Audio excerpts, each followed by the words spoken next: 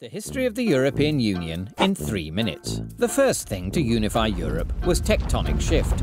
Then, when humans finally evolved, much of Europe was unified by the Roman Empire, the Byzantine Empire, the Frankish Empire, and the Holy Roman Empire, which was like the Roman Empire, but a bit more pious. In fact, the patchwork of separate European states we know today is a relatively recent invention. The United Kingdom only became a United Kingdom in 1707. Modern Belgium and Italy came along later, and places like Slovakia and Croatia only popped up again in the 1990s, along with Latvia, Estonia, and the Spice Girls.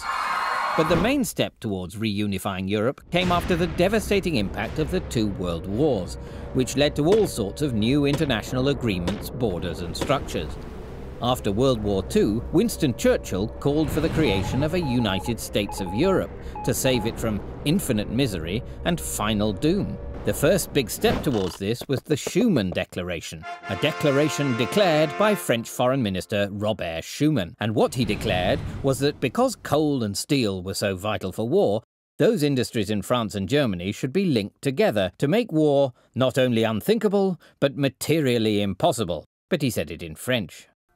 This led to the European coal and steel community, also joined by Italy, the Netherlands, Belgium and Luxembourg. And then the same 6 countries signed the Treaty of Rome, establishing the European Economic Community, or EEC, though later it dropped an E and became the EC. The community established a common market for the free movement of goods, capital, services and people, and was so successful that others wanted in. The UK tried to join in 1963 and in 1967, but both times were blocked by France and General de Gaulle, who just said non. The UK were finally allowed to join in 1973, along with Denmark and Ireland, and in 1981, Greece was the word. As the community grew, it evolved. Belgium, France, Luxembourg, the Netherlands and West Germany signed the Schengen Agreement in 1985, which began the process of removing border controls and making the free movement of people that bit freer. They also got branding, picking a flag, a motto and an anthem. And in 1986, Spain and Portugal joined, followed by the freshly reunified Germany in 1990, once the wall had come down and David Hasselhoff had left. Then in 1992, the big one, the Maastricht Treaty, creating the European Union and also the Euro, even if choosing a name took a bit longer, and despite the UK and Denmark holding tight to their own currencies. In the meantime, countries were joining faster than you can say fall of the Soviet bloc.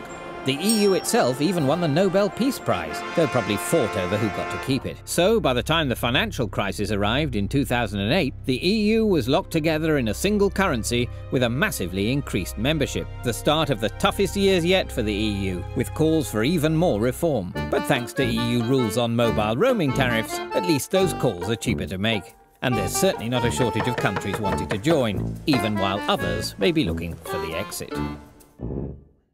If you enjoyed this clip, feel free to follow the links on screen for more interesting articles and free courses from the Open University.